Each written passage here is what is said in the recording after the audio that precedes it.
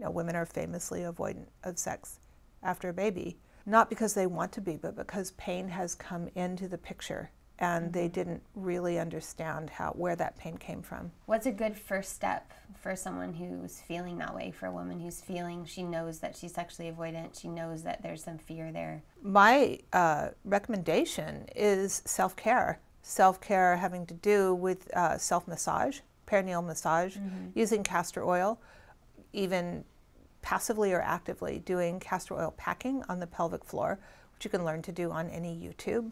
It's easy and accessible. It's not expensive. Self-massage is another thing that people can do, or going to see a professional, a sexological body worker, a physical therapist, potentially a nurse midwife. There are people who have scope of practice to touch the pelvic floor, who know how to do these things, who know how to give perineal massage in the weeks and months following the birth of a child, once the tissues have healed completely, in order to set the stage for less scar tissue rather than more scar tissue to form.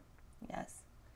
And I think it's worth it to say that we're both in favor of a new model of women's healthcare. So it's not going to sound a little far out for some people, because it's not something that's done routinely. What women get is a 6-week doctor checkup or 6-week midwife visit. And then it's just, sometimes my clients report that it's like 5 to 10 seconds, where it's just like a quick in, a quick out. And I think both of us feel like women deserve and need a little bit more of a thorough checkout in terms of how those muscles are working, what is the state of scar tissue. Yeah, I think they need to understand that pain is not normal past a certain point, and to have the confidence and the encouragement to describe what's happening sexually with their care provider, their healthcare provider.